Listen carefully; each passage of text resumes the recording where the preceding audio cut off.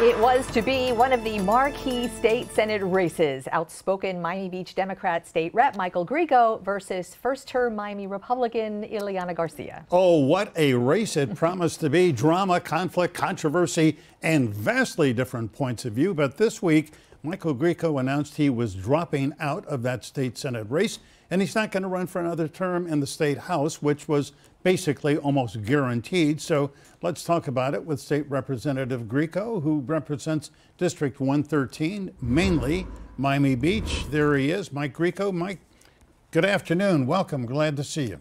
Hello. Good to see you both, as always. All right, so if you will, give us your reasons. I mean, you're well-known, elected to the Miami Beach City Commission, effective in the State House of Representatives, and I thought a really viable candidate for the state Senate. Why are you dropping out of the race?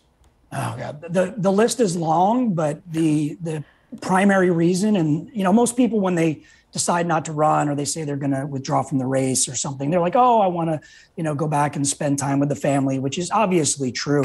But the most important part is money. We were doing a great job fundraising, but it was very clear because there's the fundraising on paper and then there's the fundraising from the kind of party part of it from both sides of the aisle. And listen, they are deep pocketed. And, we were looking at about a $10 million to potentially a $2 million race, which would be, comparable to walking into a boxing ring and not being able to throw any punches or defend yourself for about Mike, 5 rounds. You are saying Ileana Garcia, who barely won the Senate race, was going to get $10 million together to run for re-election? I didn't say she was going to do it, but said the Senate majority will. There was a huge commitment from the incoming Senate president and the Senate president elect after her to make sure that they keep her. They have unlimited funds. So it's not about Senator Garcia's ability to fundraise, because I've actually outraised her since I filed in November. But the machine is different, and the party has the ability to spend unlimited funds. And then on our side, the Democrat side, we're having a tough time raising money institutionally. Outside of Florida, we're looking at, and it's widely reported that, outside groups have, I don't want to say abandoned Florida, but they've definitely pulled back. But, different organizations that have historically written huge checks to the Senate Victory Team, they're not doing it in this cycle, or they're directing their priorities elsewhere. Plus, listen, we've got, Lauren Book just had a commercial on your show. She's the minority leader and a dear friend, and she's facing a primary, which, requires her focus and time. And there's just a lot of balls in the air, and they also have to keep 2 incumbents. So I've always been the priority for them, but the pizza's gotten smaller. So in turn, the size of the slice that I was getting was going to be smaller, and it was just, that's part of it. And then the other part of it is, listen, we polled independent voters in the district, and this is something that everybody should be listening to. No party affiliation voters, without hearing about who the candidate is.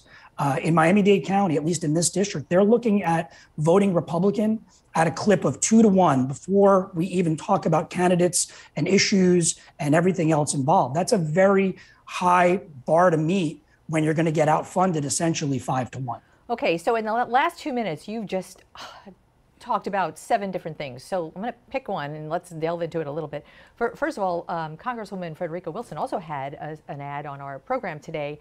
She's got a primary. So all of a sudden, Democrats have primaries and the money needs to flow. To your point, it's just not there. So does the money come from messaging, which might be poor messaging, or does the messaging come from the money? Where's the chicken and the egg, and what are Democrats doing wrong that we're watching so many Democrats say they're struggling, switching races, powwowing with party leaders to figure out where they're best? What comes first? Well, I mean, listen, Senator Garcia, former Senator Garcia was on right before me. Renee is a dear friend, and he's talking about inflation and gas prices. And look, the Democrats are in charge in D.C., and they're going to get tagged with that, whether it's fair or not. Candidly, I I think that there are meetings in the White House at least once a week. And I feel like they sit around and they go, hey, what thing can we say to make it more difficult for South Florida Democrats? Let's have a really bad policy on Venezuela, or let's say something about Cuba, which makes it even more difficult for a straight white non-Hispanic male like myself to run in a district like this. And, you know, Democrats are more interested, candidly, in being right than sometimes winning elections. And it takes us half an hour and a Ouija board to explain why we're right, as opposed to the other side will just say, let's go Brandon. And then they go to the monster truck rally and then they win elections. We've got to learn how to, you know, the Don't Say Gay bill is a perfect example of we were able to effectively message with 3 syllables. But outside of that, it seems like it takes us way too long to win arguments.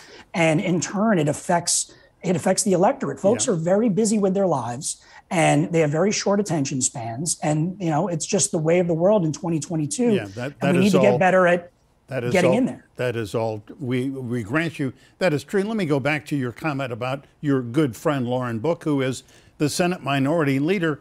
If she did not have a primary opponent, she would be spending a lot of her time raising money for people like you. So are you holding Barbara Sharif, her primary opponent, you know, accountable in part for the fact that you're not going to get help from Lauren Book?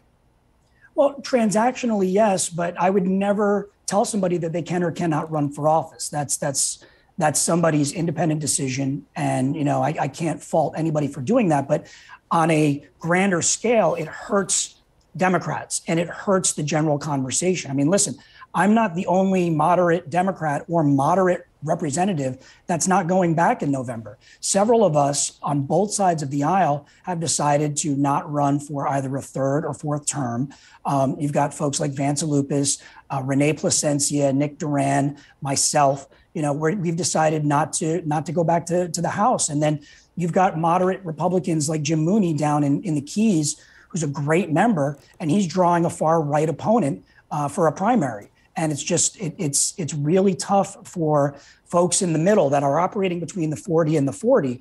It's very tough for us to get things done when most of the attention is going to the far left or the far right. Nobody's writing articles or talking about, you know, the boring things that the adults are doing in the middle to try to improve people's lives. Actually, we actually write those articles about people in the middle. I know you do, but that's, you guys are unicorns though. Now that you're not going to be an elected official, when we resurrect our roundtable after COVID, we want you on. You've got to be on it. That'd be fun. Oh, I'm in.